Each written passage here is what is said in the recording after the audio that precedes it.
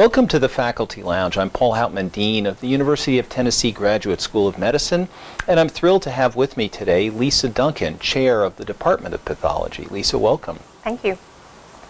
Now, we often in the Faculty Lounge talk about the background of our faculty, and I think today should be no exception. I did a little bit of searching in your bio and found out that you were born in New Tazewell, Tennessee. Not Tazewell, Tennessee, but New Tazewell, Tennessee. And there is a difference. Do you want to tell us about that difference? I'll let you tell the difference. Well, from my extensive research, I found out that New Tazewell developed around a railroad depot that I guess was supposed to be in Tazewell, but wasn't. And so you had the two towns. The 2010 census recorded 3,037 citizens of New Tazewell. I don't know if there's been growth in the last 10 years, but seriously, tell us what it was like to grow up there.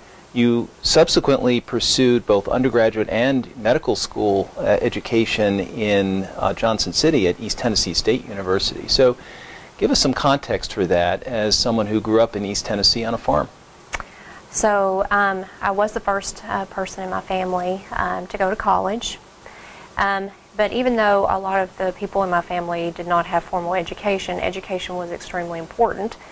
There was a lot of reading involved, a lot of teaching that happened between farmers and among other people. So lifelong learning was something that was stressed as an importance even from an early age.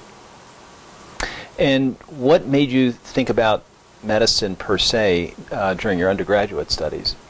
So I actually started out thinking I would be a vet because working on the farm we had a lot of cattle and the farmers always provided their own veterinary care. So I got quite practiced at it. So it seemed like a natural thing to do. But my grandfather was diagnosed with TB and he was a patient here at this hospital. So as an early teenager, I had the opportunity to visit him in this hospital, and it really changed the course of my life. And I thought, I probably want to do people medicine instead of veterinary medicine. So that's kind of how it evolved. And so during medical school, you made the choice to go into pathology. And we were talking just a few minutes ago about the decision to go into pathology as opposed to cardiology. Tell us about that. Correct. I had the fortune while I was an undergraduate to meet a cardiologist, and he kind of became my mentor. Had a tremendous amount of respect for him and really had a lot of respect for him as a physician. So cardiology seemed like a great thing to do. I went to medical school thinking I would be a cardiologist. I could already read an EKG before I went to because of him. But was it an equine EKG? No, it was a people EKG. So when I was in my first year of medical school, we had a histology course, and I remember the first time I looked into a microscope and thought, wow, I can get paid to do this. Just loved pathology, loved being able to look at an image and make a diagnosis, and it's been a career that I've thoroughly enjoyed. It was the right choice. And after you did your residency here at the University of Tennessee Medical Center, you also did a fellowship in cytopathology. Yes.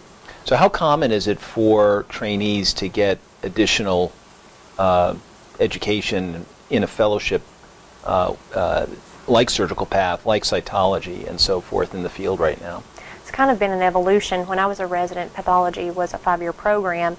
Then a few years after I graduated, it became a 4-year program. Before that, people kind of used that 5th year as a concentration.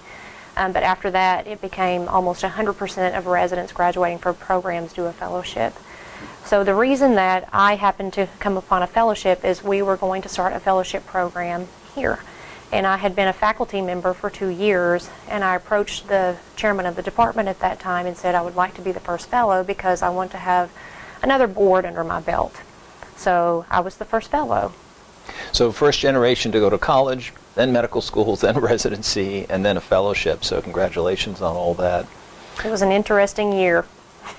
Well, one of the big advances in the department over the last year or so is the development of a biobank, which I know took many years of hard labor for you to get to this point. Why don't you tell us a little bit about the biobank, what it's designed to do, and what its impact may be on the local community?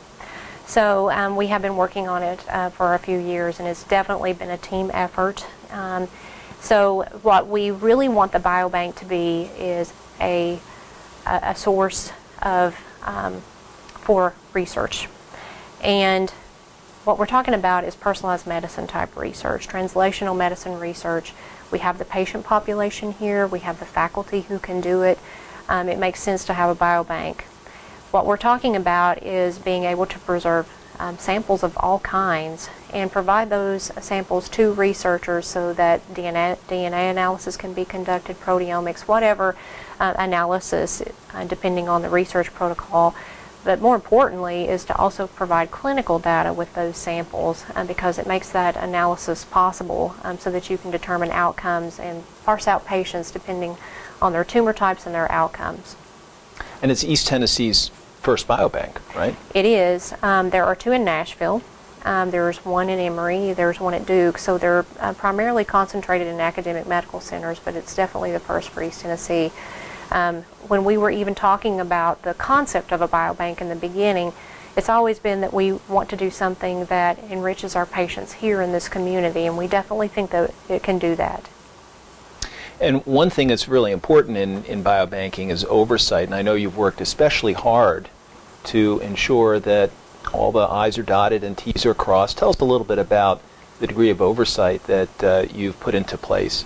So biobanks have to have some type of governance structure, and there are all kinds of recommendations from the National Institutes of Health and accreditation bodies about what those governance structures should look like.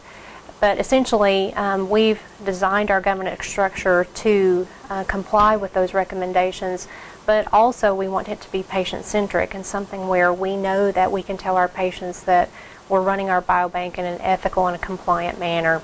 And having said that, that's been a true team effort, and we have relied heavily on the IRB department in the Graduate School of Medicine, and they've provided tremendous insight. They've helped with the consent process. They're actually now a part of our quality committee for the biobank and developing an audit process for our consenting. So I think all of those things work together, and it's been very positive. And it's an exciting time in the department, too, because of the initiation of a surgical pathology fellowship starting in July, and the timing couldn't be better with the biobank. We are very excited about that. It will be our first fellow. He actually has a background in biomedical engineering and spent some time at MIT. So he's now working for the Department of Defense doing a fellowship, and his insight into data analytics is going to be very helpful for the biobank. He's going to be primarily doing oncology as his surgical pathology fellowship. We have a huge case mix in that area, so we're very excited about having him. And we're very excited with all the developments and to have you as chairman of pathology. So thanks for joining us. It's been a delight. This is Paul Hauptman on behalf of the Graduate School of Medicine. Until next time, thanks for joining us.